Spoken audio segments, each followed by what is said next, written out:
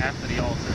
So if you're dating a lazy guy, you have a lazy guy waiting in a tuxedo at that altar. If you're dating a stingy woman, you're going to have a stingy woman in that veil and wedding dress. Nothing changes at the altar. I mean, some people can change themselves, but you definitely can't change them.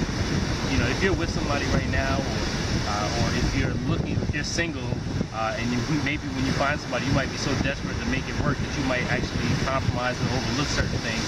I'm just going to warn you right now, nothing changes. The woman that I was dating over 3 years ago is the same woman I'm married to now, and that's a good thing. You know, so that's one of the things you want to do. You want to find somebody that has exactly what you're looking for. There's no need to compromise. Just think of a document when you get it notarized. When you take it to get it notarized, you know, you draw up the document, the contract, whatever it is, you get the stamp with the signatures. But think about it, nothing really changed on the actual document. The only thing that changed was the stamp. So the actual content never changed. Same thing with marriage. Nothing is going to change after you get that stamp of approval or that marriage. It's the same content, now it just has a stamp. So be very careful of compromise. Be very careful of overlooking certain things.